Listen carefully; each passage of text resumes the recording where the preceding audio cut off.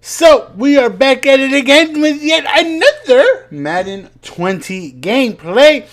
And we are back again with Eli, just showing you the back. That's all you get to see, baby boy. Just the back. We have active on offense Eli Manning, Jerry Rice, and Eric Dickerson. We are still running our New Orleans offense. Defensively, we're running Carolina's playbook with the 5-2, 3 active D linemen, and Aaron Donald, DeMarcus Lawrence, and Warren Sapp. All 3 of those guys are equipped with run stopper. Aaron Donald and Warren Sapp. No, Mulligan. I'm sorry. I'm getting ahead of myself. Warren Sapp has pass rush elite, and both Aaron Donald and DeMarcus Lawrence have edge threat elite.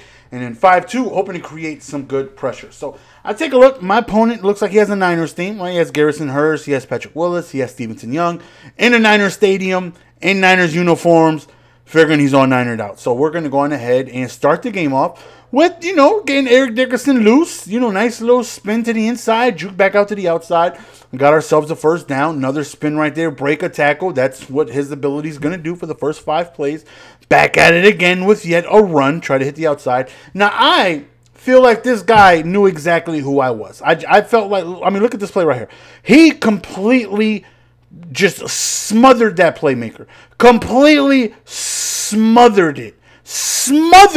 And I'm like, how did he know? Like, there's just no one on the first play ever just completely anticipates a perfect playmaker over the middle of the field. I'm like, okay, maybe it's a coincidence. I don't know. Now, sometimes, when someone I match up with, they recognize me, they'll send a message.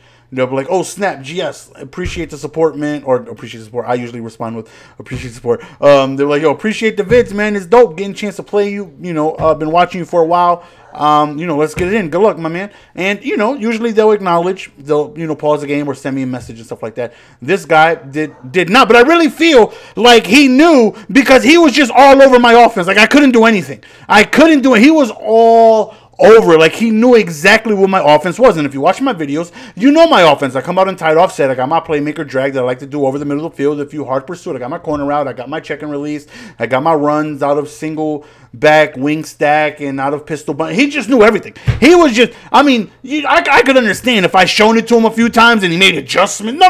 Right off the rip, before I even shown it to him, he was already adjusting, just stopping everything. I was like, what the heck? Doesn't make sense. The way he just perfectly played that play. He's Dion in the flesh. No one ever covers that. I played Dreeny. I played Chaos. I played some of the top players, that you can possibly face in Weekend League and pro players. And they do not cover the playmaker for the first few plays once they get a hang of what I'm doing. He just completely shut it down the first play. I'm like, okay, he knows something. I don't know what he knows, but he knows something. So right here, we hit our corner route on the left side. He's actually doing a very good job of using the middle of the field, and he's shutting down the run. He's just doing a good job right here. And right here, Protected wasn't doing that good of a good job today, this game, because Armstead and this man, you can take a look on the left, and this man, Ford, they ate. Like, I was getting sacked left and right. Felt like I didn't even have Protected. Usually, which is why I have Eli, Protected does a pretty good job. I'm only sending out 3 routes, considering the check and release is blocking for a good majority of the time. He's only sending 3 or 4, no pass rushing chems. And he's just completely just getting in, pretty quickly without me, having Protected. But anyways, that's neither here or there, right? We're down 3. We stopped them. We getting the ball back. Let's move the ball, right? And of course, as you guys know, ever since I got Playmaker, I love passing the ball. But running is still a big part of my game, even though since Playmaker has look at Dickerson, and he can go as we stumble on into the end zone. Even though I'm still a very run heavy person, but since Playmaker has come out, I've actually transitioned more statistic wise into I pass more than I run the ball now, because Playmaker just gives me so much more variety on offense. I can now, check down. I can now hit the open parts of the field where I feel way more comfortable, where before I couldn't, right? And right there, don't test the user. He is so disrespectful.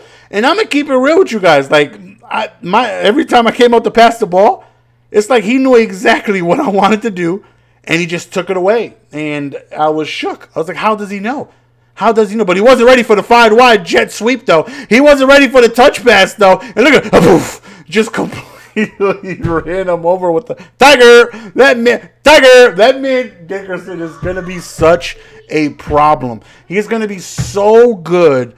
I might get him and Le'Veon. Just activate both of them. Get rid of Playmaker. Get rid of Eli. Just give me 2 evasive armbar guys and just let me wreak havoc. Let me do what it is I like to do. And Warren Sapp just completely flushed him out of the pocket, and he does get chased down by Shazier. We sent the house, and again, only enough time for 1 play, so we're not going to allow him to get anything unless he blocks 8, but we're sending the whole casa, the crib, the whole quinceañera. We sent everyone, and we got them. So we're up 14-3 at half. One thing, this game is a lot about adjustments. Try to take away what your opponent is, doing very well, and try to continue doing what you're doing very well. And I'm not passing the ball pretty well at all. And right there, he threw directly at me. Like right there, I clicked on,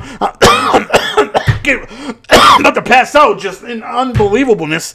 And he just threw it right at me. I clicked on, held Y, and got absolutely no animation. I thought for sure that should not have happened, but it is what it is. Don't get too upset about it unless he scores a touchdown. Then I'm going to be pretty upset. Holding the 3, and we feel like, we're doing good. So here we go. Big 3rd down, and hey, there goes those pass rushing chems, man, doing what they do. Just screamed off the left edge. We hold him to 3, and that right there is important because it's still, even though it makes it a 1-possession game, he has to score, and he also needs to go for 2. But I'm feeling more confident. He was shutting down my wing stack run. We went to I-form close, and we started doing very well from the stretch out of that run, which is this formation right here. And again, we're opening up some holes here, and Eric Dickerson is finally starting to get out in space and get to the second level where the first quarter, first half, really, I had trouble doing that. But I-form close is, again, opening up the run and allowing us to hit the outside, even though it doesn't look like it on that play. So 2nd down, we end up, calling another run. Eric Dickerson was tired, and it was like, we're not too far out of field goal range. Let's just, run the ball here, and we get a 1st down. Wasn't expecting it, but we'll take it. And right there, I completely should have spun right there. 2nd and 13, another run right here, and again, for the most part, he's doing a pretty good job of shutting everything down. We're going to take it to the 4th. And we're a field goal away of going back up 2 scores. So we're just going to run the ball. We're going to concede, right? There's no need to do anything crazy. And then we actually pick up the 1st down. I love those situations where I'm just conceding the possession. I'm just going to run the ball. I'm fine with 1 yard. I'm fine with 2. I'm fine with getting stopped for, 4th and inches. I'm just, running the ball because I don't want to throw a pick. I don't want to get an incomplete pass to stop the clock. I'm just sacrificing the possession to settle for 3. And then we pick up the 1st down. Those are the best. Those are absolutely the best. So we're going to wind time down, and then we're going to go on ahead and take our 3, and we are going to put minimal kick power. That way we can go on ahead and have a nice slow meter on the way back. No need to go all the way up top and have it come back faster than normal.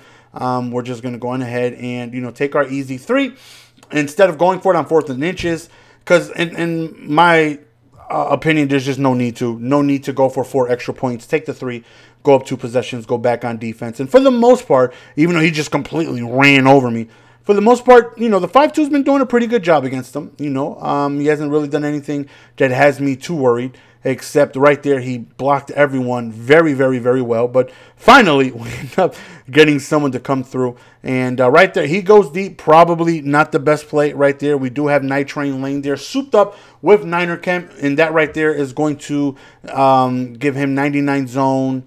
I think 99 man and 99 zone, if I'm not mistaken. Richard Sherman has 99 zone as well. Rod Woodson has 99 zone as well. And now the 4th quarter, we're up 2 possessions. Like, all right, now let's start to pass the ball a little bit. Now we feel comfortable, even though he was just completely just there on every single one of my passes. He just, I don't know. I felt like he knew exactly what was coming, because he was just smothering me passing the ball the first half. But back at it again, with the tight offset playmaker right up the middle. He over pursued to the left just a little too much, and that right there allowed my man to have space, the playmaker up, and get a nice easy touchdown again with Slaughter-Matic. I am thinking about the one thing that gets boring with Eli Manning is that I'm forced to use specific receivers because I need them to have playmaker, right? I have to use either Michael Thomas or Torrey Holt or Marvin Harrison or Jerry Rice. I can't use, Randy Moss or T.O. because they don't get playmaker.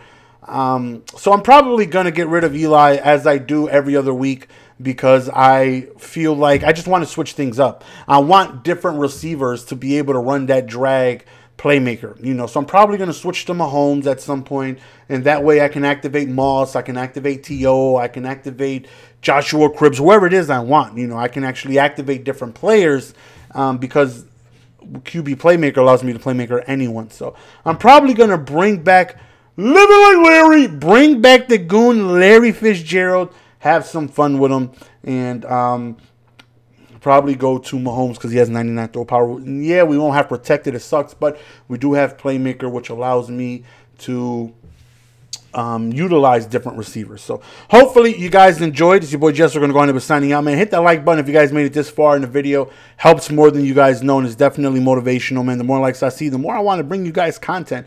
Until next time, appreciate the love and support. As always, peace!